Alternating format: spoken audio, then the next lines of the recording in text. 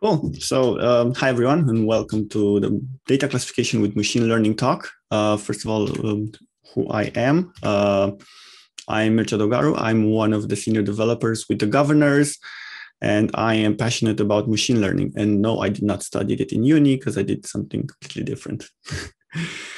Okay, the agenda for today, we're going to cover what is data classification in the context of machine learning. We're going to go through the classification types that are available. Then we're going to jump straight into ML.NET with a demo where we're going to train a machine learning model. We're also going to have a SQL Data Catalog demo.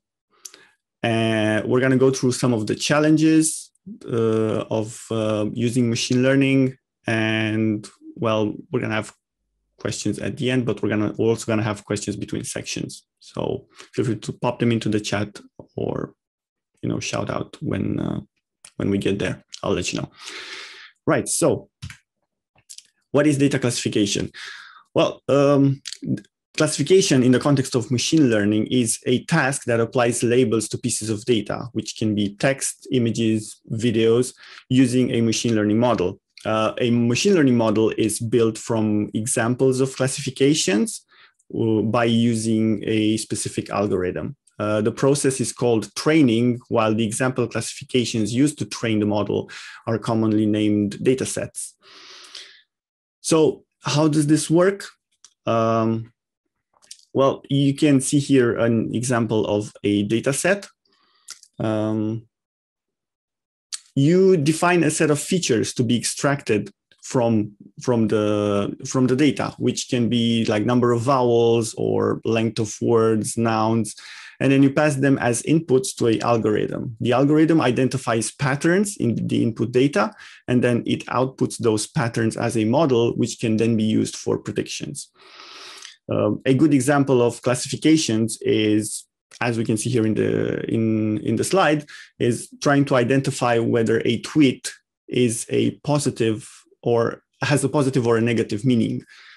This specific problem is called sentiment analysis, and it is achieved through a classification called binary classification. This means that there are only two labels or two classes, though it's best to think of it as asking a question which can only have a yes or no answer.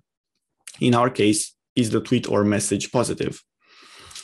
Now, there are two main types of data classification. We have binary classification, where as we already saw, we can ask a question which has two answers. And then the second type is a multi-class classification. In this case, you have multiple labels, and you are trying to identify to which label or to which class this piece of information belongs to. One example, which we'll cover in detail soon enough, is identifying the information type of a string, whether it's a first name, a last name, phone number, or email address. To train such a model, the dataset must contain examples of each class. I guess interesting enough, while there are dedicated multi-class algorithms, multi-class classification can also be achieved by combining multiple binary models, where you can ask, for example, a yes/no question for each class, like is this a phone number? Yes, no. Is this a first name? Yes, no. And then aggregating the results and picking the one with the highest confidence, or grouping them in classes by two, like, for example, is this a phone number or a first name? Stuff like that. Right. Any questions so far? Cool. We'll move on. Okay, enough theory. How do we actually do data classification? Well, it used to be, and it still is in some cases like this, you needed to know Python, you needed TensorFlow, Keras, which are machine learning frameworks that can only be used in Python, more or less. And then you need to write a lot of code to load the training and validation data, to define the features to be extracted, and then, well, train and validate the model. Everything done in code. Well, now it's much easier because we have ML.NET. So What is ML.NET? It's Microsoft's open source cross-platform machine learning framework. It provides tools to create, to train, and consume machine learning models. And it also comes with a very solid wizard integrating into Visual Studio, allowing users to train a machine learning model just by providing a data set and clicking a few buttons. The model builder supports a number of scenarios. Some of them can actually train models and then consume them. And for some of these scenarios, there's no training mechanisms available yet, but it supports loading models trained by Keras or TensorFlow or PyTorch or any of the major machine learning frameworks available. Okay, let's train a model in ML.NET, shall we? Okay, now training a model always starts with a data set. And we have our data set here. As you can see, we have the data and we have the label or the class that that data belongs to. And we have some first names here. We've got a mix of male and female first names, some email addresses that I generated from some generator I found on the web. And we have national insurance numbers as they look in the UK. Okay, in the next step, we're just gonna fire up Visual Studio, create a new project, start with a console application with .NET Core. Next, name is not important. Next, current, and create. We're gonna wait for a bit as the project is created. Okay, so we're in Visual Studio. Adding a machine learning, well, to start training, we simply go and add machine learning. And this is gonna fire up the wizard. These are the scenarios I was talking to you about. These are the scenarios that support training. We've got text classification, value predictions, image classifications, some recommendations and object detection, and some limited scenarios like forecasting and clustering, which you can't really train them, but you can load predefined models or pre-trained models in other frameworks. For us, we're gonna need text classification. And we choose the local environment. Next setup. This is the point where we load up our training data. I'm gonna close this so it doesn't complain. And let's load up dataset CSV. It's gonna generate a preview of the data. We need to choose the column to predict, but it didn't understand that I already have headers. So we go to advanced options, data formatting, and we say that our file has headers. And now that we save, it's gonna pick up the headers. We want to predict the label. And then in the advanced options, the data is a text. Now, there are several types of types of data that you can define. And this influences what the model builder will do with the data. If you tell it text, it's going to automatically extract features from a text. While if you give it a categorical data, which can be a set number of values that you know already, it's going to behave differently because it doesn't need to extract features from that. Okay, so we have a text. We move to the next step. We tell it how long it should train. We're going to train it for 60 seconds. This varies depending on how large the data set is. And also multiple iterations over the same model will improve the quality of the model up to a certain point because you start getting diminishing returns. So we're going to start training and we're going to wait for the model builder to train. Now, what this does is that ML.NET's model builder currently supports multiple trainers. Each trainer uses a different algorithm. So what it tries to do is it splits the data set into a training set and a validation set. So it picks some of those points for some data and it puts them aside, and then it starts training on the bulk of the data set.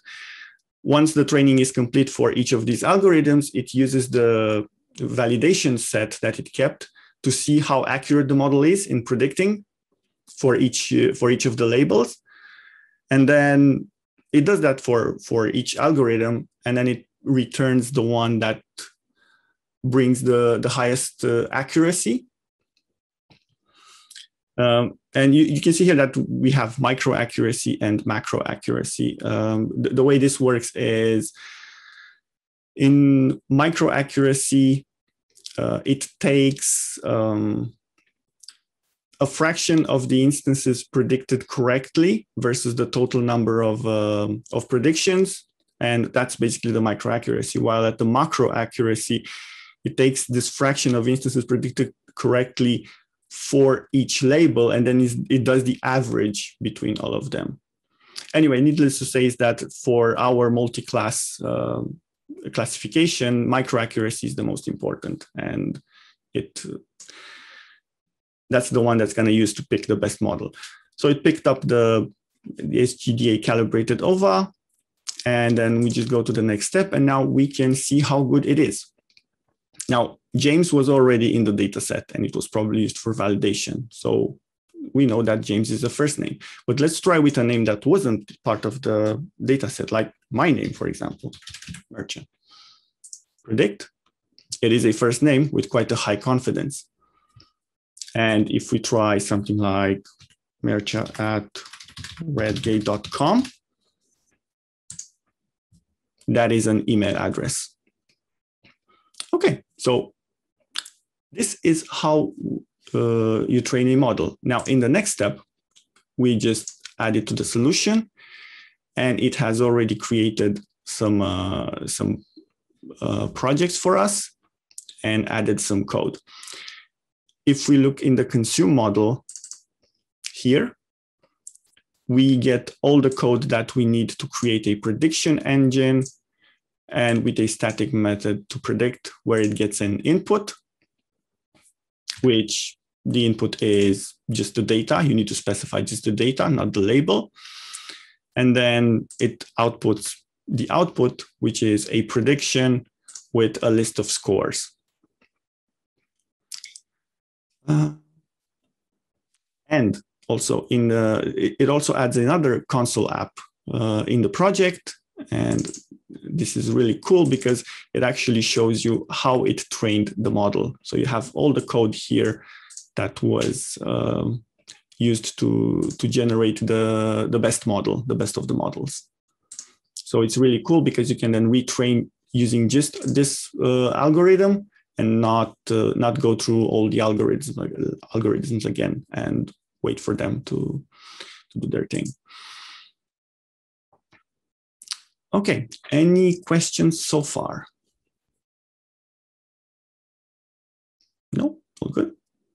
Cool. There are a couple in the chat. Oh, sorry. My chat window go away. Yes. Okay. So is there a built-in mechanism to keep track of false positives so the model can be recalibrated as new data points come in?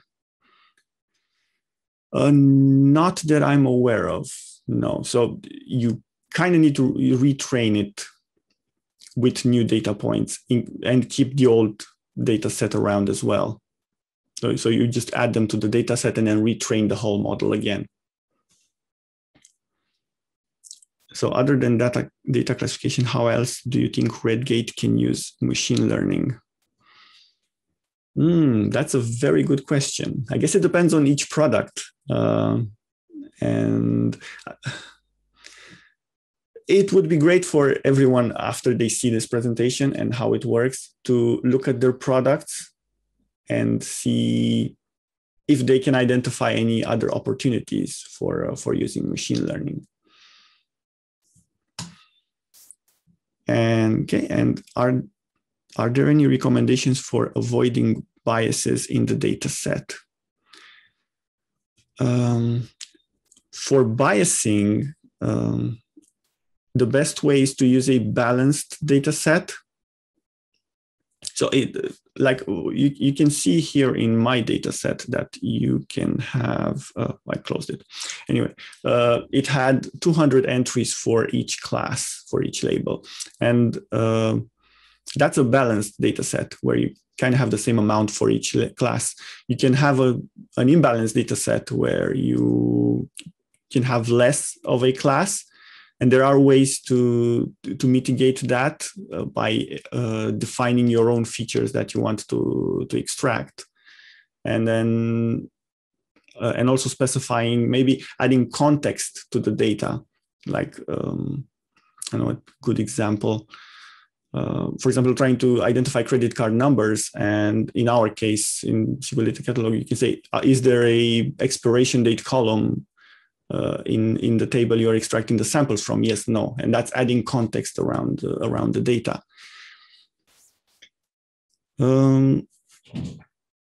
Okay, machine learning powered SQL prompt suggestions, anyone?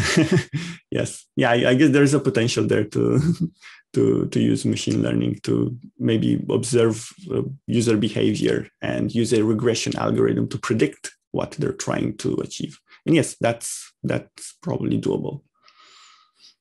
Clippy, it looks like you're writing a joint statement. Yes, it falls into the same area. And random ideas, order opportunities. Okay, yeah. So it seems like we're already identifying opportunities for using machine learning in some of the products, which is great. Right. So let's see how we'd use a similar model in SQL Data Catalog, because that's the product I've been working on. Let's see, I have a window here. Okay, so we have these tables here. I guess most people are aware of what SQL Data Catalog is. It's a tool to classify columns in a database. And in our case, we have a rule engine that relies on column names to apply tags mostly automatically. But in this case, the column names don't tell us anything. So at this point, it's a great use case for machine learning because we can actually look at the data. So based on the model that we trained previously, this one that I'm going to use was pre-trained because I don't want to mess with the code now and have the demo gods upset. So we're going to go to our ML test database and we are going to scan for changes. What this is going to do is it's going to go and pick up every column in the database, bring in the data from it, or a small sample set from the data, and then for each column, put it through the machine learning model, put each sample, and then get the one that occurred the most. Because you can have outliers, like a first name that looks maybe a lot like, well, it shouldn't look like an email address, but who knows? It may return email address. But if most of the values are first names, then it's probably first names in the columns, and it's a good enough confidence. So now that this was scanned, we can go in here, and we can see that it spotted some data. We have a column that contains first names, email addresses, and national insurance numbers. Is that correct? We can have a look into the database, and we can see that indeed we have first names, emails, and national insurance numbers. But what about the fourth column? The fourth column contains phone numbers. However, our model doesn't know about phone numbers. It never contained data for phone numbers.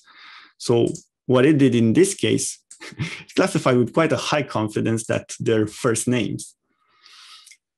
And I guess this is one of the downsides of machine learning, because it's only going to be as good as your data set. And if it doesn't know about something, it's just going to be returning what it knows about. And in this case, it classified phone numbers as first names. Any questions now?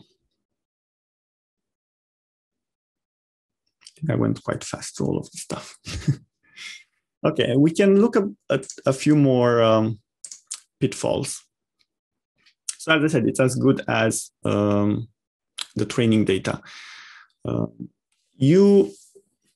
In many cases, this is the big challenge, is not only the training data, but at some point you can add more training data, it's still not going to be accurate. So you need to start defining your features to extract from the data. And as I said previously, to add context to the data. And this is involves a lot of manual process, manual labor. And this is not something that you can automate it with ml.net, and you're going to have to go in and dig down. And it's a good example because we're currently struggling a bit with phone numbers. Even when we added it to the data set, we've been going around trying to create the best data set. But funnily enough, we have, it's great when you give it an actual phone number, it identifies it as a phone number, it's perfect. You give it something like Steve and it sees that it's not a phone number. But when you have something in between, like for example, something that starts with +44, and then you have a bunch of garbled text, it says that it's a phone number. And we need to identify ways to improve the data set. Say, okay, this is not a phone number. And how can we do that? Well, maybe we could try to look at a phone number shouldn't contain any other characters than maybe spaces, parentheses, and plus. So then that can be added as a categorical column into the data set and train on that. Maybe it will yield better results. We'll see. We're still working on that one. And yeah, this falls into the edge cases that can generate wrong predictions with very high confidence, as we already saw with the first names. And models cannot be edited. This is a particularly pain point for us because we want to ship these to the customers, but we would really love to be able to train on customers' data. Like if a customer goes and is happy with the predictions that we've given them, we can pull that sample set and then retrain the model so that it gets better for their use cases. But we can't really do that without shipping the whole data sets, because we need the previous data as well to retrain it in a consistent manner. And yes, any other questions? Okay, I think I saw something in the chat. So for things like phone card numbers, is machine learning the right answer? That feel like the rules are defined well enough to take more deliberate approach. Yes, that is correct. And that is exactly why we are looking into mixing machine learning with regular expressions and with data dictionaries. And for phone numbers and card numbers, yes, it may be that the regular expressions are actually a better solution. And never use ML for something that can be computed or looked at. Yes, that is correct. And can you mix and match ML with deterministic methods like regex to address edge cases? Yes, yeah, they can be mixed.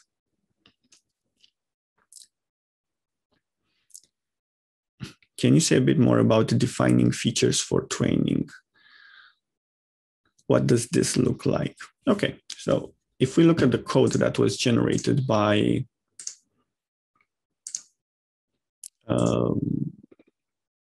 ml.net, we have the featureized text method. This does the automatic one, but we can append more stuff in here. For example, we can have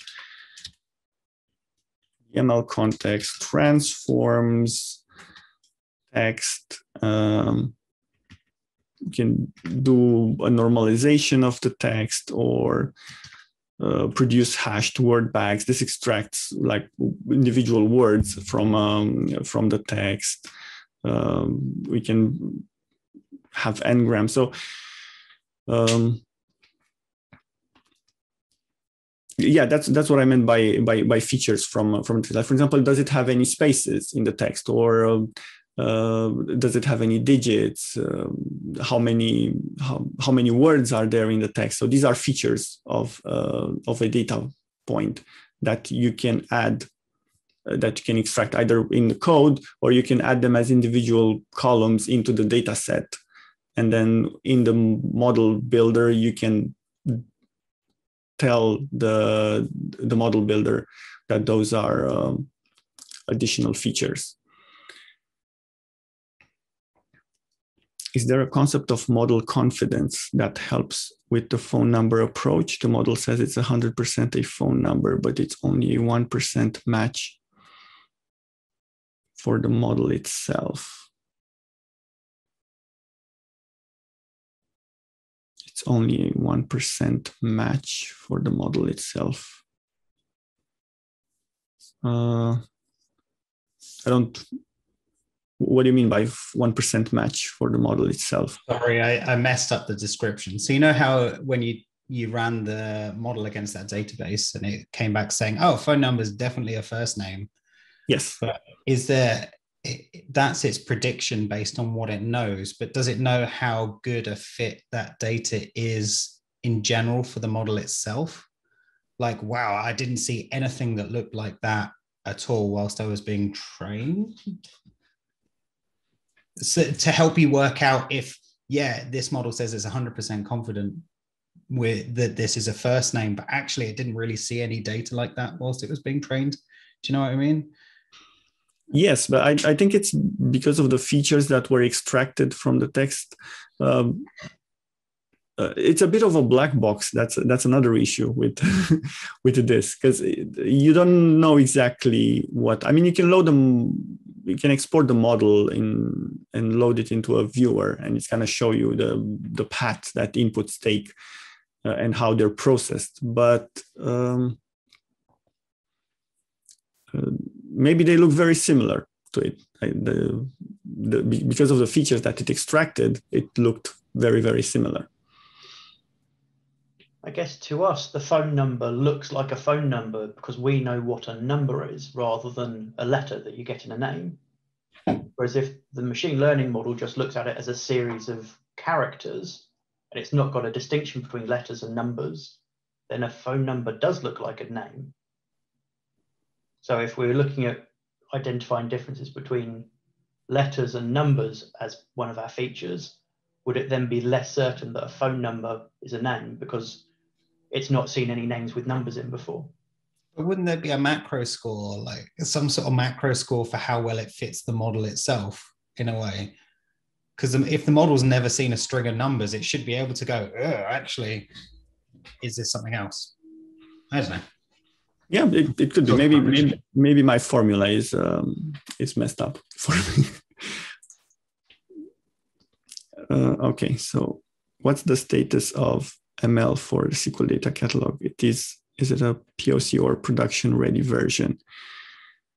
So we're currently working on integrating it into the product, and because of the issues that we've already spotted, we are mixing it with data dictionaries and regex.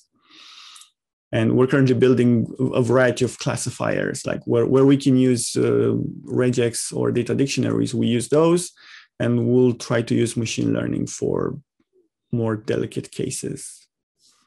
But it's a work in progress at the moment. We've not shipped anything yet, and it's not production ready.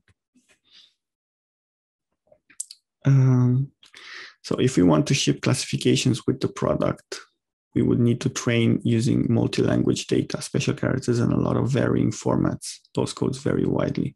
Is that realistic? Yes, that's correct.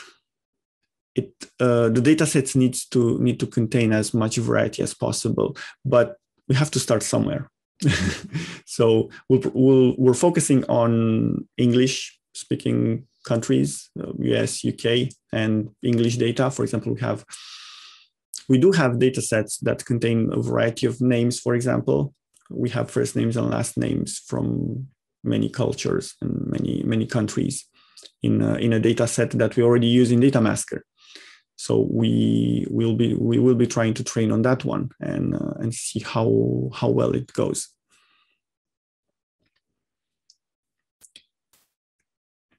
Okay, yes, Tom's right. Give us another 3 weeks or so. We're working on it. We're getting there. We'll keep you posted with the updates. Cool. This went much faster than I expected. Any other questions?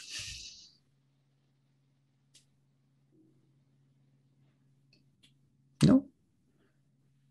Cool. Well, that was it from me. I hope you found this useful and have fun with machine learning. I think there's one last minute question that Ali's just popped up with. Are there any off-the-shelf models for these kinds of things rather than having to train our own? I've not found a multi-class classification model that can cover all these information types. There are various approaches. There's one called Sherlock, but that requires Python, and it's a whole implementation, like an entire framework for identifying information types. And then there's also Spacey, which is a natural language processing framework, which can identify various data types inside text. But like for most of them, the challenge is that you kind of need to dive into Python. Like we were not able to find a model that we could easily import into ML.NET and use. Shouldn't we look at using, I mean, it seems like the right tool for the job is Python then rather than .NET, right? Yeah, it may very well be, yeah. Slap it behind a web API and you're all set, right? Starting in 2017, SQL Server has a free install of Python sitting in it. Yay, you can put that in our installer. Yeah, we tried a bit with Spacey and there's also Catalyst, which wraps Spacey in a .NET stuff, but you still need Python behind the scenes. And it gets very wonky very fast when it's time to build the whole project. But yes, we may have to look into, like, one suggestion we received was that we may very well go on the platform and have this as a separate service. Ali is happy. So yeah, there are ways to approach this. We try to go with the easy one first, just to see if we can get some traction. And if things go well, we can very well look at alternatives. Like I said, writing the code is the easy part here. It's just finding the right model to use, finding the right features, or finding a pre-built solution that works for our use case. That's the difficult part.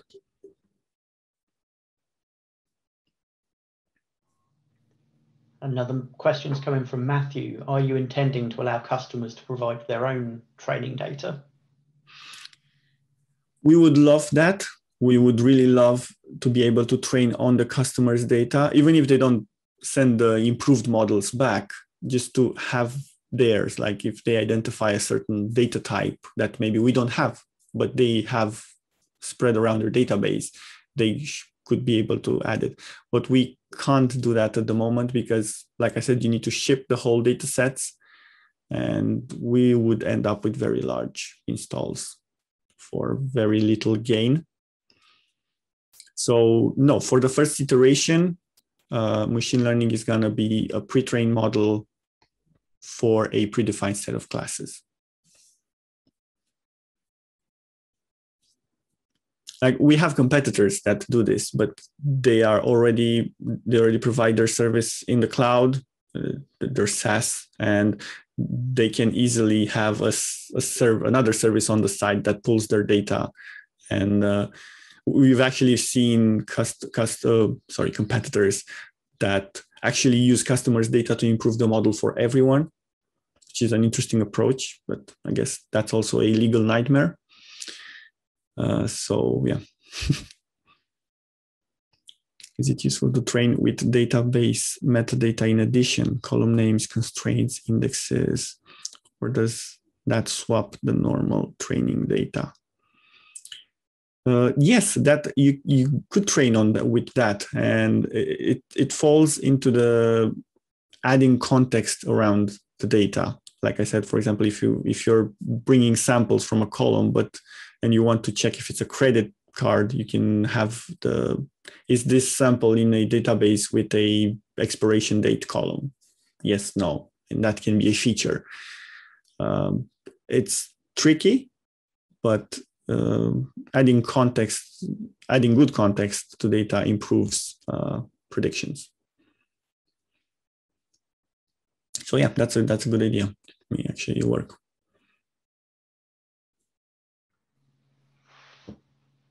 Do we have any more questions waiting to come in?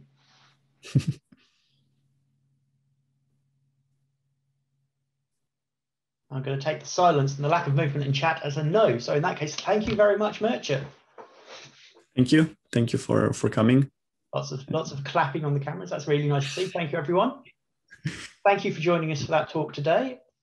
All I think is left is for me to remind you of everything else that we've got on for Level Up Week today, which is actually quite a lot. So bear with me a minute. By being here, you've already chosen not to be with Peter Gerard, who's taking people through creating a React app from scratch. But that does mean that at around about noon, I think, Liam Jones is talking about his experience going from a monolith to event-driven microservices in Azure. So I hope to see a lot of you in that talk later. Got a bit of a break then until 2 o'clock. Then Ben Mancini is going to be teaching people everything they ever wanted to know about Agile. At 3 o'clock, you've got a choice. You can join Steve Granshaw, who also works on the Guv'nors, talking about their approach to democratizing research. Or if you're looking for something a bit more highfalutin, you can go and listen to Ben Rees talking about how to become an exec at a medium-sized software company, something you should know a fair bit about. At 4 o'clock, we've got actually a nice group of people talking about what they've learned in the establishment of Redgate's customer success department. Oh, and there's more. We've got a set of lightning talks at 5 o'clock. We've got Neil Turner, Gina Taylor, and Alicia talking about some different topics. Most importantly, some people making tacos early evening UK time. And we've got sometimes in our late slot today as well. So at 9 o'clock UK time, Lindsay Gattis is going to be talking about the psychology of a proposal. James King is going to be talking about why. And then there's even more taco making for the people that are going to be staying up quite that late for the UK. I think this is the longest day we've got on the calendar this week. So that should be everything. Thank you again, everyone, for joining us. Hope you have a fantastic day, joining a lot of those other sessions, and enjoy the rest of the week. Have fun, folks.